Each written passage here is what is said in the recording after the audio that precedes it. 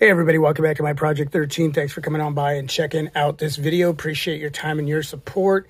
Just finished reading an article over at 9 to 5 Google Pixel 6 Pro 6 video capabilities. That's the title of the article, and I'm going to read that to you. So I just thought it'd be interesting to share this information on video because rumor is, and I don't want you to feed too much into the rumors, we're getting close to the announcement of these two devices in October.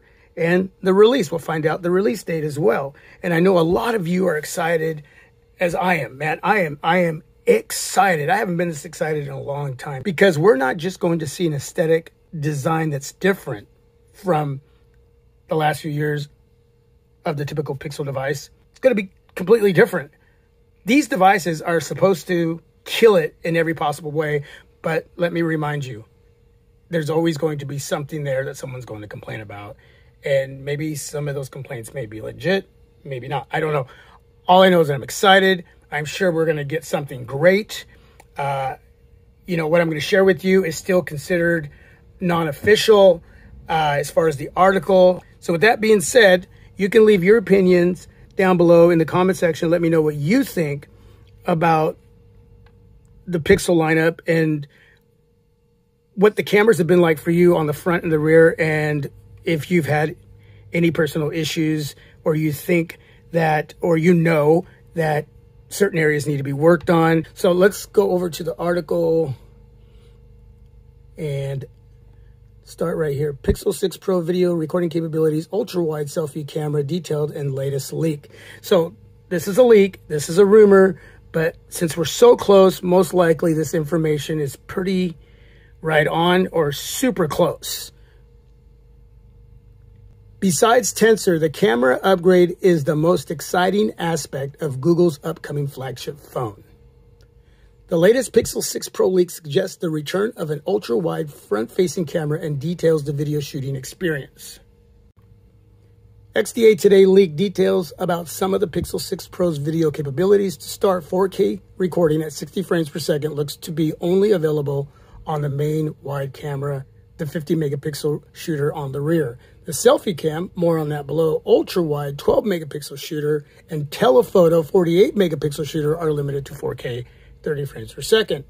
At 4K 60 frames or 1080p 60 frames, you get 7 times zoom while recording compared to 5 times zoom today on the Pixel 5. Stepping down to 30 frames at 4K makes up to 20 times zoom possible with those settings, also allowing for seamless switching between all three lenses without stopping.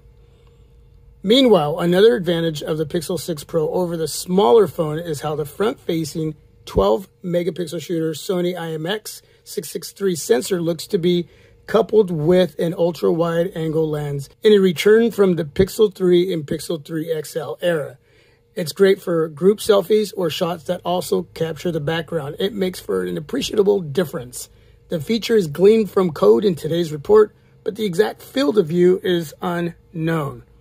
However, an actual Pixel 6 Pro confirms that the two zoom levels are 0.7 times and 1 time. The regular Pixel 6 looks to unfortunately just have an 8 megapixel front-facing shooter. Okay, so there's the information. And from what you might know, you let me know what you think of this article when it comes to the video capabilities of the Pixel 6 Pro. And it talks a little bit about the Pixel 6 as well.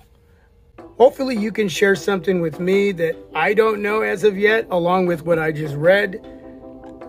But remember, nothing's set in stone until the announcement and we get all the details. But I'm sure that a lot of what we're seeing and reading right now is pretty darn close to what we're going to be getting. And I am excited.